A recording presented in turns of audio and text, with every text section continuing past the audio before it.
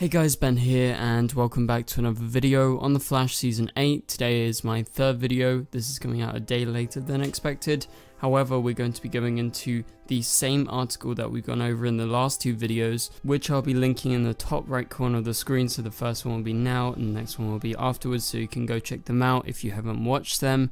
But today we're going to be talking about the crossover portion of Deadline's new article. And so if you do go on to enjoy the video, please be sure to leave a like and a comment and subscribe if you're new so you don't miss any DCTV videos later this year. Alright, so the first question, let's go ahead and get right into this, comes from Deadline, as do all the other questions. Deadline say, were there any plot lines that you thought about taking in a different direction or story elements you thought about including, or did the concept for the episode, that being the finale, remain the same from your initial breaking of story all the way up to production? And so this is in regards to the season 7 finale, and in response to this, the Flash showrunner Eric Wallace replied, everything has remained the same. Everything that I wanted to make sure we as a writing staff were able to address pretty much got addressed. I think there's only one little thing that's hanging a little bit, but that's on purpose, and that's Iris's time sickness. That plays a big role in season 8, so we wanted to not resolve that in the finale. There was actually a deleted scene from the finale that didn't quite work for a lot of reasons. It did address Iris's time sickness, but we decided it would be better to save it for the beginning of season 8.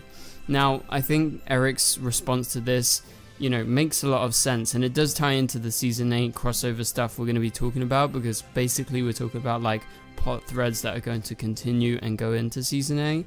So Iris's time sickness was literally not referenced at all in the finale, and lots of people picked up on this, including myself, and thought it was a bit weird that they didn't even reference it. So I feel like they should have included one scene to say yes, it's a thing and we're going to resolve it next season, but instead they chose to ignore it. But it's good that they're actually continuing and not just forgetting about it, because shows do this sometimes where they're like, oh yeah, let's bring up this plot thread, but no, it was only because this actor couldn't be here at this certain time, so we created an excuse for them not being there, right? But then not go through with it. But in this case, they are going through with it, so at least I'll give them credit for that. And so that's going to be going on at the start of season 8, and I look forward to seeing how that's resolved. It was a bit random when it first appeared on the show, because it was as an excuse because Candace wasn't on the set, so they needed a reason. So Iris was sick, that was their reason, and it turned out to be something bigger than just being normally sick. It was a time sickness, as Eric says.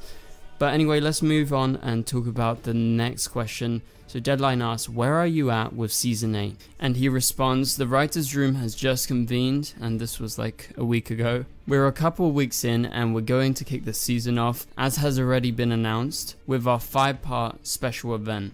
Now, because it's coming up so fast, I did have to really formulate this story for the 5-part event, because we had to finish writing season 7 at the same time, so it was a little crazy, but what it did, it gave us a great continuity between season 7 and season 8.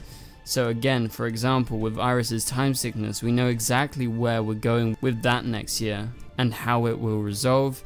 The writing's going well. A lot of the same writers and directors will be returning this year. We're very excited, and who knows, there might be a few very unexpected special guest stars on our special event, so we want folks to stay tuned. So yeah, that is Eric's answer for where they're at season 8. The writers have been writing for about 3 weeks now. It was 2 weeks when the interview went up. That was last week on Tuesday night, I believe it went up, so I reckon they thought like the day or so before. So basically it's been like 3 weeks and they've been working on season 8, and even whilst finishing season 7 in terms of writing, they were starting on season 8 because they had this 5-part event which they had to plan and get everything like logistically together, because it's going to have guest stars, as he does tease in his answer.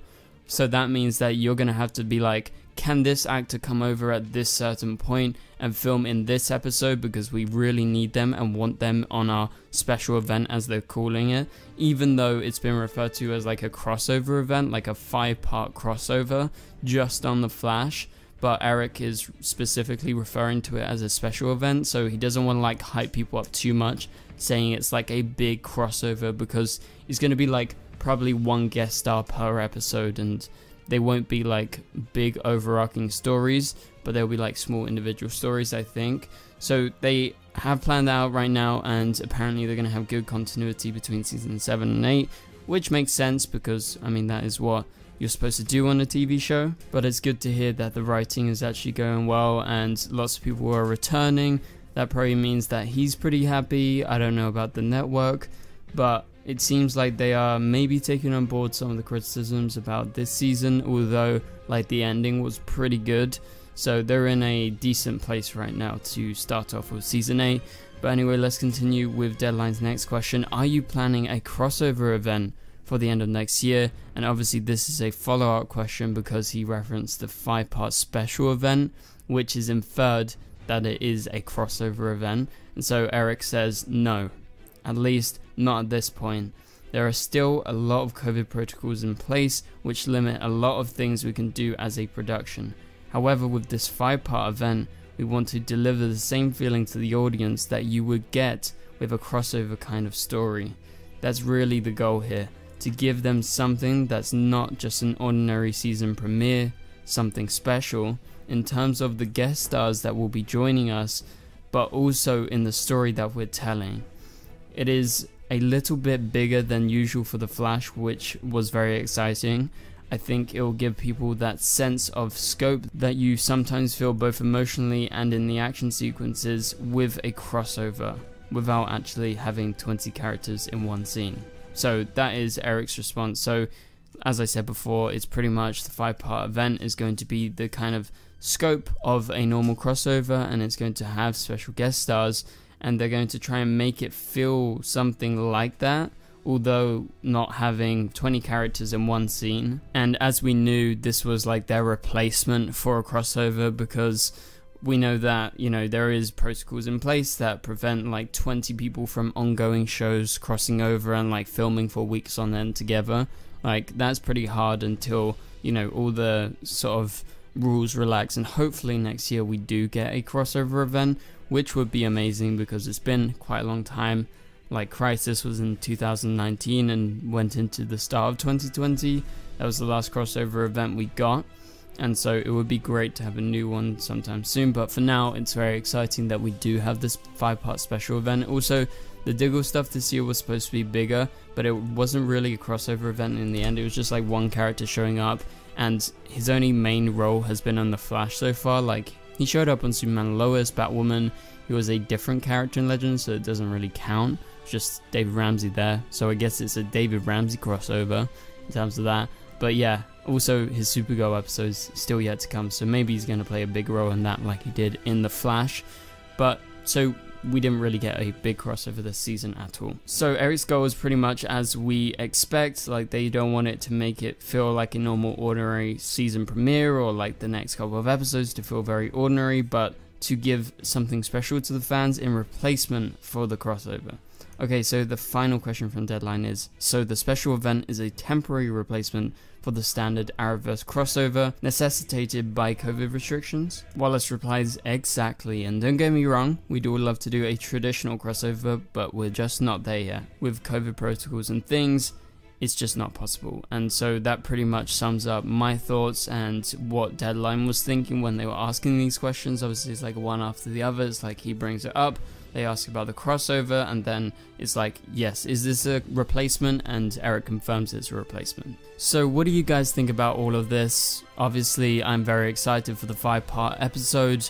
I'm sure you guys are, because like we're probably gonna see like Stargirl show up, Superman from Superman Lois, hopefully like Black Lightning, and all these other characters that are in the Arrowverse who are probably the most likely to show up. It would be great to see Supergirl or someone be included, even though it's unlikely that schedules will align because The Flash doesn't go back to film until like mid-August, so in just over 2 weeks time. So actors will start flying in soon, and if we know the specific actors that are flying in, we probably will find out who is going to be the special guest stars in The Flash's first 5 episodes. But for now, if you did enjoy the video, please be sure to leave a like and a comment. Subscribe and turn on notifications to not miss any videos. We make daily videos here, so don't go anywhere, and you can click on the top right corner of the screen to watch one of my newest videos. And for now, I'll catch you guys later. Goodbye.